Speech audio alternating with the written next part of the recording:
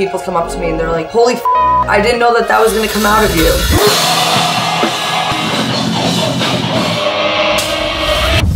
My name is Amanda Gjelaj and I sing for a metal band. I'm an inhale vocalist. I use like my stomach, my chest, also moving your tongue. Or something like that. A big key is hydration. It's metal. I was bullied a lot in high school. My outlet was going to these concerts and just punching someone in the face. People were there for the same reason. No one really cared. It's a way of releasing whatever you're feeling. We're having fun in our own way.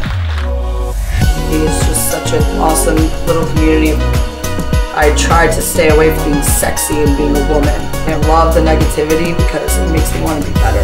But really, everyone. You should do whatever makes you happy.